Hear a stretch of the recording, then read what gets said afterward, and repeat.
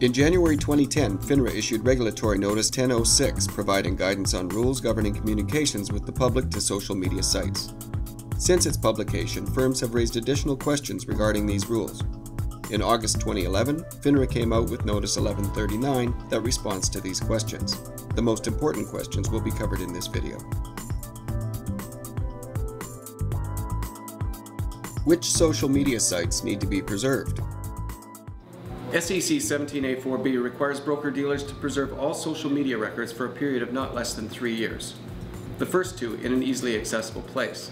This includes Twitter, Facebook, Google+, YouTube, LinkedIn, as well as blogs and forums. There's no limitation. A rule of thumb is, as soon as people have the ability to respond to your posts, it's considered social media. Do we need to preserve our website? Yes, under NASD Rule 2210 and SEC Rule 17A4, publicly available websites, banner advertisements, and forums are considered advertisements. Your websites need to be preserved for a period of 3 years from the date of last use. To put it really simple, anything that you post on your website, social media, blogs, must be captured and preserved. Is supervision required? NASD Rule 3010 requires each firm to supervise the activities of each employee. Think about blogs, social media accounts of reseller agents or other business relations that resell your broker products. The firm may approve use of the site only if the designated person complies with all FINRA and SEC rules. The firm must review each new social media site before its launch.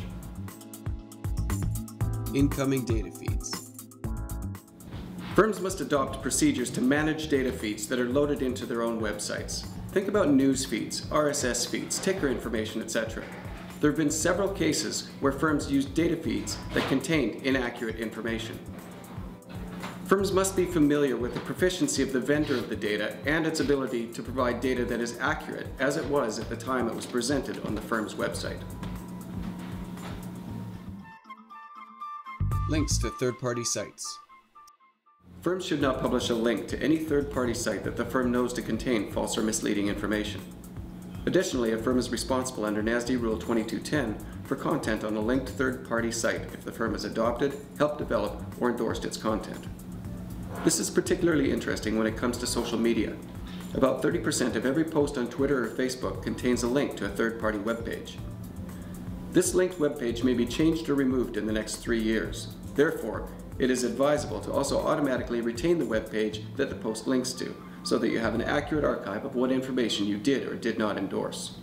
Solutions like Pagefreezer capture both social media posts and all the outgoing links that you use in your posts. Co-branded third-party websites.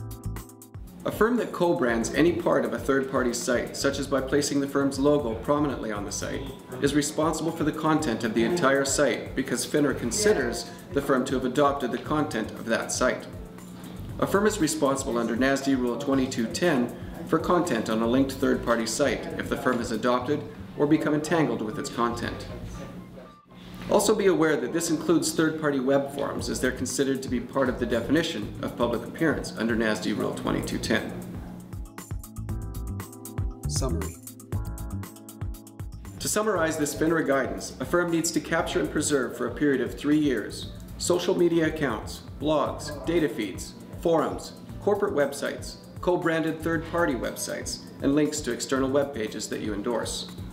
Most important, if you're in the process of selecting software, look for a solution that can capture everything: social media, blogs, feeds, websites, and forums. Pagefreezer.com is such a comprehensive solution.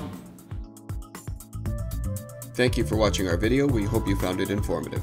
Please visit us at pagefreezer.com.